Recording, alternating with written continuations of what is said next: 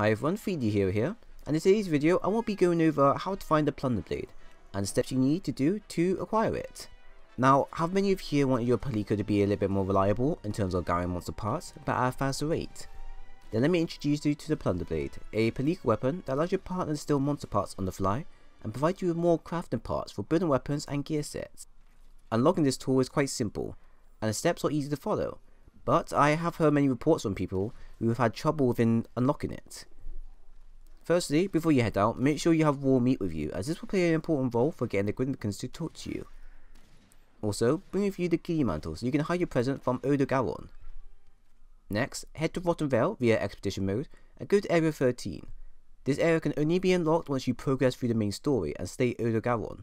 Once he's dead and you finish the main part of the area, then it will be unlocked for you to explore. If you can, spawn at Area 11 base camp and then head your way into Odogaron area. Make sure before you enter the zone you have your Gilly Mantle on, as if you do it right, then Odogaron should be coming out of his lair. Now, two things will happen depending on how you triggered it. Either Odogaron should exit his lair, and once you enter into his area, there should be a dead Legiante on the ground, and a Grimlican next to it. If that's the case, then you've done it right, and your palico will tell you there's a Grimlican there who looks odd. And once you approach him, he will react and go to Area 15. On the other hand, if you go to Area 13 and Odogaron isn't there, nor is there a dead Legiane there, then you missed the mark, and you need to wait till Odogaron goes back to his lair with a dead Legiane for it to trigger.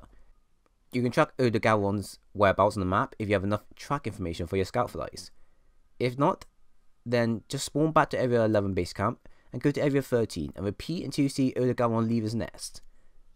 Make sure you have your ghillie suit on, as this will allow you to pass Odogaron when he goes to his lair, or you can just wait till he's far enough from his lair. There is an alternative as well. If you manage to complete most of the other Linian researcher tasks in the other world zones, then you also have a chance to appear in Rotten Vale, and especially in Zone 13. If you can talk to him, he will mention about how the cats are hard to find within the zone. You can either leave and go explore a bit until Odo returns with the corpse, or you can talk to the Linian researcher again once he's in Area 13, and wait a bit until Odo leaves his lair, and then you can look and see if he's left the corpse and the Linian has spawned. Now, if you manage to meet the Grimlican, he will run away and go to Area 15, which is just a few walks to the area. Go there and the Grimlican will run away once again. What you need to do is place down the raw meat, like I mentioned earlier, within the area, and go hide. I recommend you go on a cliff on your left and just wait there and listen to what your palico is saying. Eventually, the Grimlican will come out of hiding with his buddies and start to dance with joy for finding the meat. You can come out at this point and talk to them, and that's it, you received the tool. The tool is very helpful for gathering more monster parts in the game, as you'll always be on a hunt for the right crafting materials. If you upgrade it enough, then your palico will gain the ability to make the monster drop a certain craft material every time they get hit by it.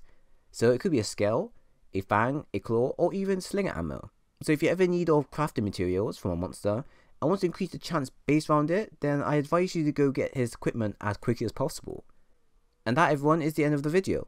I do hope the video provided enough information for you when getting the item, and if anything, do leave a comment in the comment section if you were successful or not. If you enjoyed the video, then a like would be appreciated, or better off, sub and share if you want to see more of these videos in the future. But once again, thank you all for watching, and I hope to see you again soon.